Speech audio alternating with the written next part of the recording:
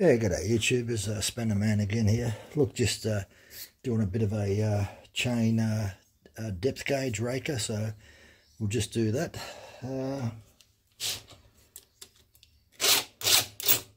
Chain's only been used about twice.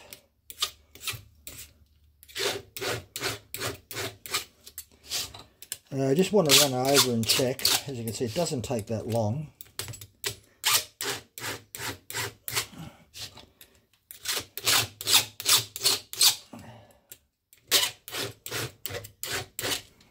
Still, progressive depth gauge to me is still the best.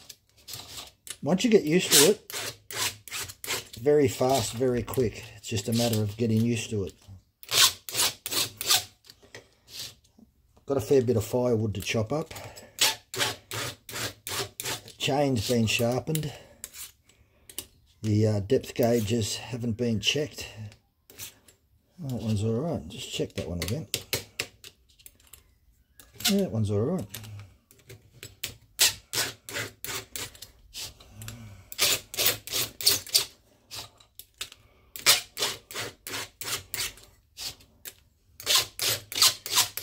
The steel gauge is meant to be filed on top. This is a 3/8 standard chain, full chisel. Sometimes it can get a bit grabby, like now. That happens sometimes.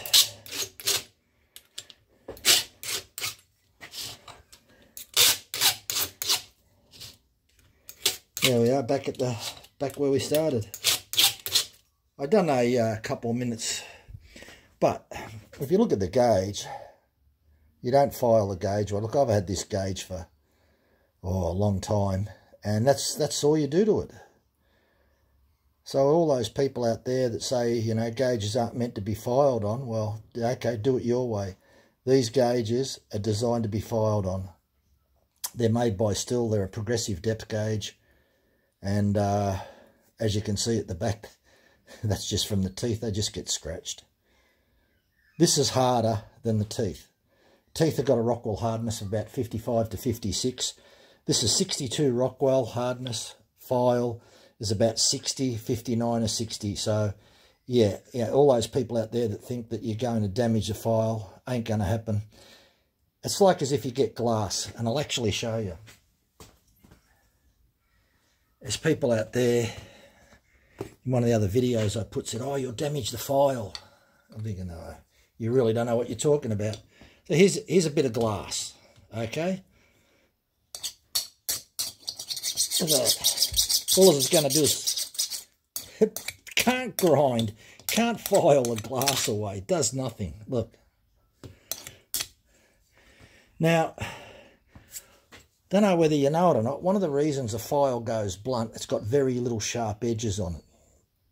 And those little sharp edges, if you look under a very powerful magnifying glass, which I've got, those little knife edges that are all on there all start to chip off. So when you go up in hardness, you'll find out that metal becomes much, much more brittle.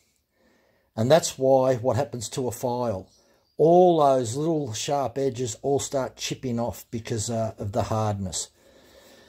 Look, I hope that explains a little bit. It's just a quick little video for people out there that not too sure about how to use a raker gauge. And as you can see, if you were thinking about getting one of these, I highly recommend it. I was probably going a little bit too fast, and the other thing is, if your file's in good nick, as you probably saw on there, a couple of times it grabbed. That's actually quite good, because that means you know your file. It's when your file skates over the top and it doesn't start filing metal, then you can throw it in the rubbish. Anyway, thanks for watching. Bye for now.